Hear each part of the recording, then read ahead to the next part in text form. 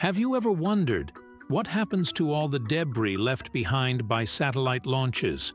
Well, with the increase in satellite launches, a new crisis has emerged, and that is space debris. Recently, the Indian Space Research Organization made headlines by achieving a significant milestone in tackling this crisis. Indian Space Research Organization's PSLV C-58 XPoSat mission left 0 orbital debris in Earth's orbit. But how did they do it?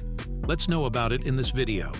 So, during the mission, the fourth stage of the rocket, known as the PSLV, was transformed into a kind of orbital station called the PSLV Orbital Experimental Module-3. After completing its primary mission of deploying satellites into their orbits, POM-3 was lowered to a lower orbit, making it more susceptible to re-entering Earth's atmosphere and burning up.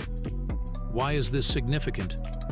Well, with the increasing number of satellites in orbit, space debris has become a major concern.